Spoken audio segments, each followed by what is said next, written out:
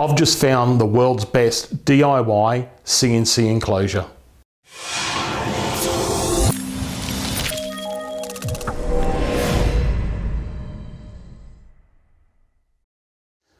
Ladies and gentlemen, welcome to the Design, Creativity and Technology channel. My name's Aaron. I've got a special surprise for you today. I'm here at David's house, David Gray, and he's allowing access for us and you guys to check out his do-it-yourself CNC enclosure. And let me tell you, it is world class. I might bring David on camera now.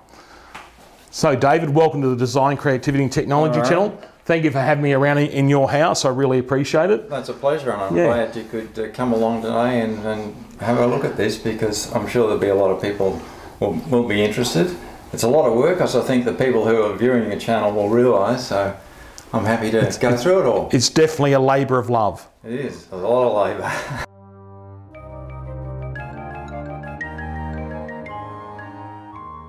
Well, I'm a retired mechanical engineer, Aaron, and spent not so much time in the workshop, although a lot of time in the workshop, but mainly in the mining industry as a professional engineer. But the workshop has always been close at heart. I've got an extensive wood shop and a reasonable metal shop, this baby being probably the central figure.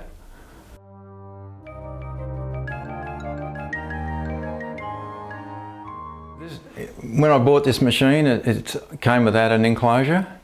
Well, you can see, if you can see over the top of the machine here, that we've got a wall right behind me here, and in the wall we've got a door. I've got a very tight end of here to accommodate the machine, so I didn't want the swarf coming to the front, and so the idea came to me to put gutters on the sides of the machine base and allow the coolant to run into those gutters and then direct it to the back and to the behind the machine and then into the coolant tank. So having conceived that, when I started to design it, all the problems evaporated fairly easily. So it turned out to be a fairly sound approach, because there was no insurmountable problems. And I'm quite pleased with the way it's come together. So it drains into the gutters, but over the gutters, and we'll look at this later, I've got screens which I can withdraw from. When I open the door, I can withdraw the screens and then scrape the swarf off into a bucket. So that's the plan anyway. Hopefully that's the way it'll work out.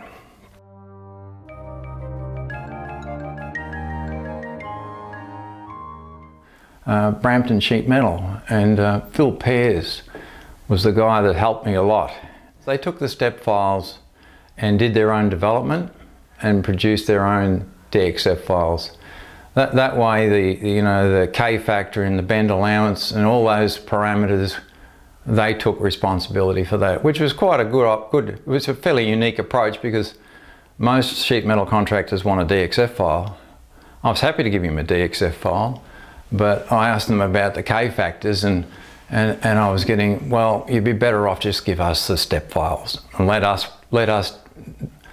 do the development and all the information's in the step file, and that's better for me too.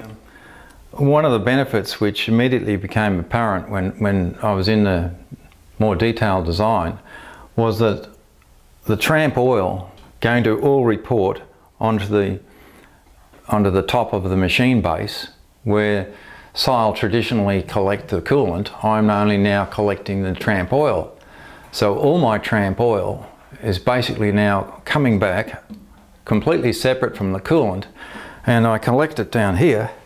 In fact, you might be able to see there's a little bit of oil in the drawer right now. And that drawer's picking up all the tramp oil. I'm not expecting to see any really significant amount of oil going into the coolant, and that'll be a great benefit, I think. It'll save me a lot of fiddling around at the other side. So I've also incorporated a fairly wide access area and use, this is a safety glass, it's a 6mm safety glass. It's the shatterproof variety that doesn't go into little beads. It just cracks. I think it's the laminated safety glass. So we've got that sitting on guide tracks at the bottom and the top, and they work quite nicely, I think. One of the tricky points in this is, which you probably may not be able to see at the moment, but I'm sure Aaron will show you later, but I'll just point it out. Over the back here, the connections and services coming up for the Z-axis is, of course, you've got compressed air, lube, coolant, and electrical for the spindle drive. There's a lot of things happening there. And because I've got this very tight corner, I mean, normally you could just accommodate some penetrations in the back wall and take the services out through the back wall and go into your control box and down to the lube pumps, etc. But in my case, because the corner's so tight, I've elected to make a little box which just sits on top of the rear panel there, so I don't have a penetration.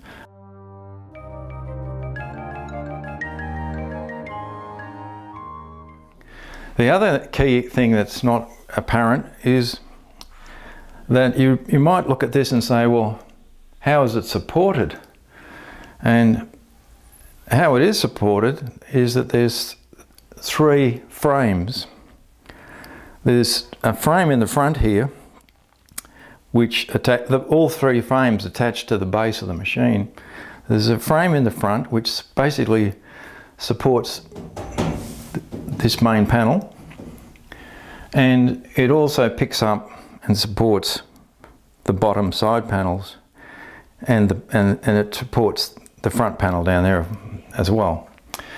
And then the back panel supports mainly the rear panels, and it builds up from there. So the system is basically in 3 layers.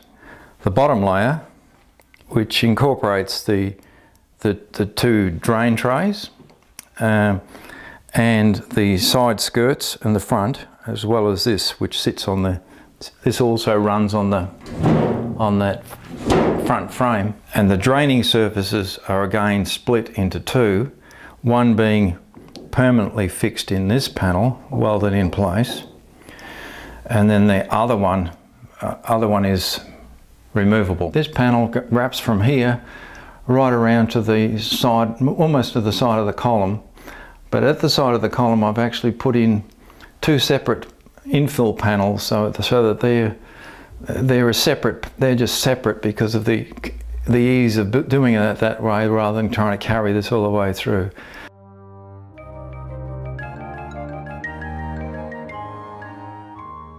A Syil X7 servo model, 2015. But the package I took was just with the controller. This panel I bought separately. I think I had what they call the basic control panel. So this just went in a box, and you turn the whole machine on and off at your power point. This machine at the moment now, I've reconfigured it so it will, because this panel comes with a stop-start station, modified my electrics to include the stop-start with the latching. And I've also added in, I've got some I think they're IP65 automotive LED lights.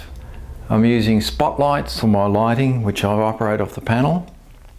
And at the moment I'm sitting on some wooden blocks that I can slide along. This is a top hat channel, find the optimum position, and when I do, I'll just then, they've got brackets included, I'll just attach them onto the top hat, and they'll be in place.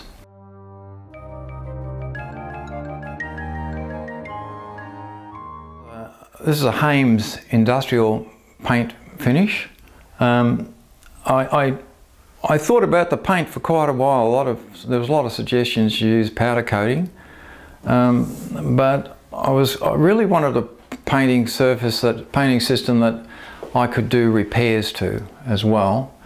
And because these are expensive to do this, you can do your own design, but you still have to have somebody fold up your sheet metal. It becomes an expensive exercised, as people would realise doing something like this.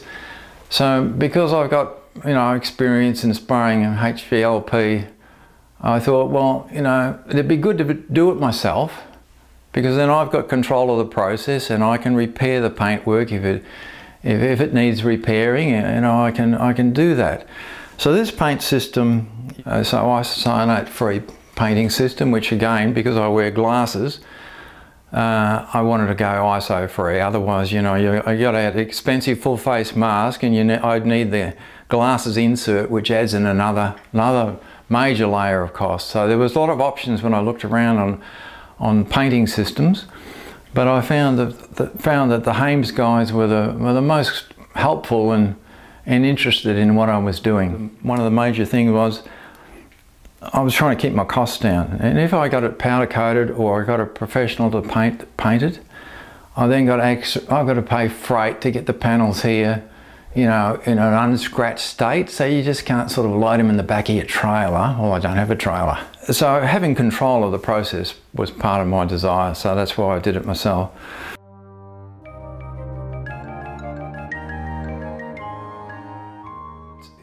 In the vicinity of $4,000. $4,000, yeah. Australian dollars. Yeah, yep. Yeah. And you wouldn't expect to get much change on that, because it probably cost me a little bit more.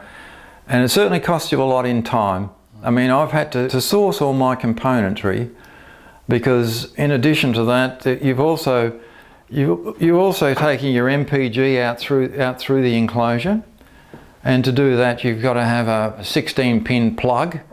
And so you've got to source that plug, you know, and it's so difficult to find all this.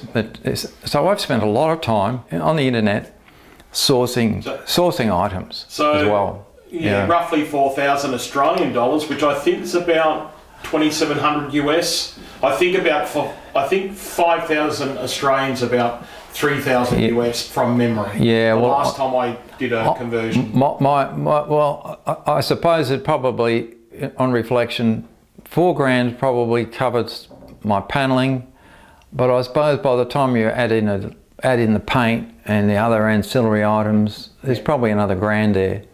You just can't do it. No. You just can't do it. No. And this, I've optimized this as much as possible to reduce the panels and simplify the design as much as I possibly could. You know, not having folds where I don't need them. I've only put the folds in where I consider they're necessary. I don't think there's a lot of. I'm happy with the finish, but it's not an embellished design. You know. So look, guys, I hope you really enjoyed that. Thanks to David. Thanks for having me over. Thanks for coming. It's a big ask for someone to invite you into their home to do this sort of filming. If you have any questions, feel free to put them down below. Hopefully David might jump on the YouTube and comment as well if I can't answer stuff. Thanks for joining in, and we'll see you back on the next video. Bye-bye.